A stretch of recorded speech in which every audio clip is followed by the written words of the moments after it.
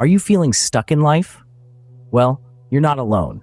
It's a common feeling, but it's also a sign that something needs to change. So, how do you go about it?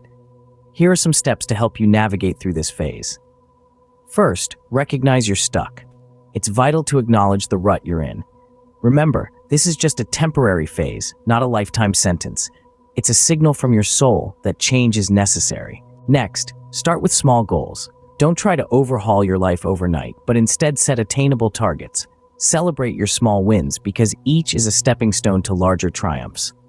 After all, a journey of 1,000 miles begins with a single step.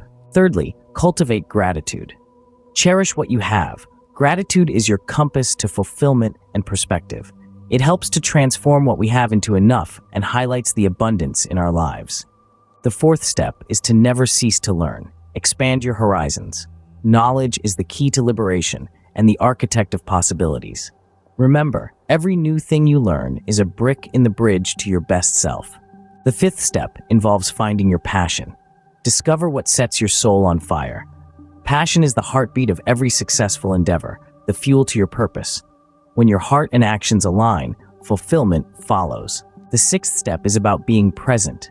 Anchor yourself in the now. The present moment is your powerhouse, the canvas on which life is painted.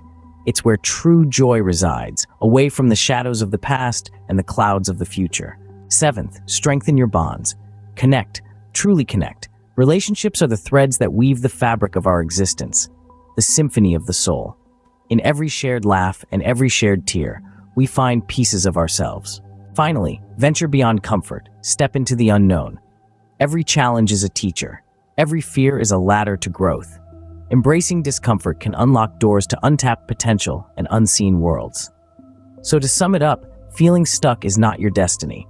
It's a call to adventure, an invitation to grow, and a challenge to become the person you are meant to be.